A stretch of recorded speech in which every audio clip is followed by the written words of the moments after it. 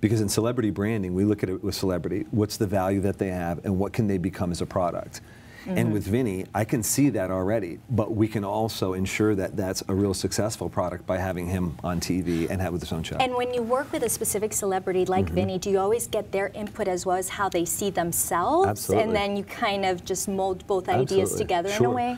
Sure, because really what it is, it's creating a brand, and it's looking at a person, whether they be a celebrity or a singer, a musician, any type of celebrity designer. You look at them and you treat them just like you would a brand. So you come up with a brand statement. You come up with a brand positioning, where are they positioned, and in what market do they want to be in? Is it food, is it luxury products, is it clothing, is it those type of things? Right. So the funny thing to tell you that is recently I was in a meeting and we were talking about a big movie store, and the person looked at me and said, you know, I know a guy that that I would love to do a campaign with, that I would love to work with, and it's this guy Vinny Vella, and I said, that's You're perfect. kidding said, me. No, Out of anyone that they could have. Yeah, I said, because I knew him from Elizabeth Street. He used to hang out in front of this butcher shop, and I said, yeah, of course. I met him there in front of Momo's.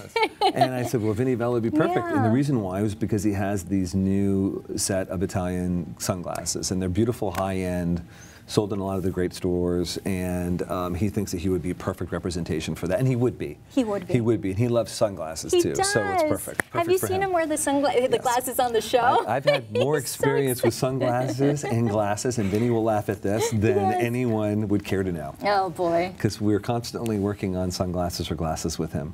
So there's a lot to Vinny, a lot of facets. And then, you know, in who's to say it doesn't turn into, you know, a Vinny Vella, Vinny Vella pizzas, or, you know, maybe it's Vinny Vella sauces, and it's things like that. So there's a lot there with Vinny. And, you know, it can go into other areas. So that's how it generally works. Yeah.